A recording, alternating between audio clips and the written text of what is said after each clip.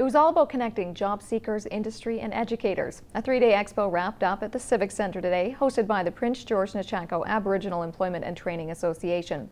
It's one strategy being used with hopes of filling a trades gap. Pulled together in a mere 3 weeks, the Trade Expo of 2015 is a testament to the sheer will of organizers in bringing all the parties to the Civic Centre over the course of 3 days. The foundation for the Trades Expo 2015 is relationships. We really want to showcase a lot of Aboriginal talent that we have out there.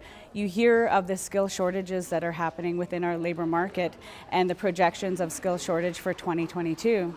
So what we're looking at is really providing opportunity for a lot of our First Nations job seekers through career exploration. The expo was put together by the Prince George Nechako Aboriginal Employment and Training Association. A large part of its mandate is education, trying to address industry's needs via training. We develop those specific programs to meet their needs. At times we also help them with their needs determination, and we tailor those programs so that they can alleviate those problems that they're anticipating in terms of the skills gap. Geography is one of Pignata's biggest challenges. Their mandate covers a huge footprint, and providing education to all the communities within it is simply not feasible. Enter technology.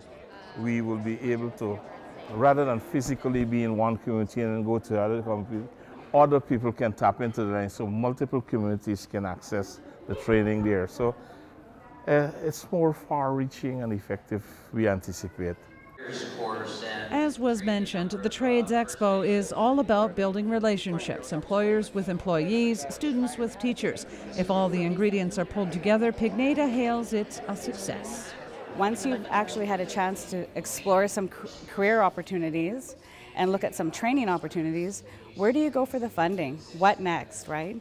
So today's panel, which consists of our leadership, our education, and our finance, is the last leg. So if you walk away with a concrete plan on where you're going to go from here, and we've got you into school and you're starting today, that's a success for us. Carla Wright says once employers knew what the expo was all about, it came together in very short order. Cheryl Jan, CKPG News.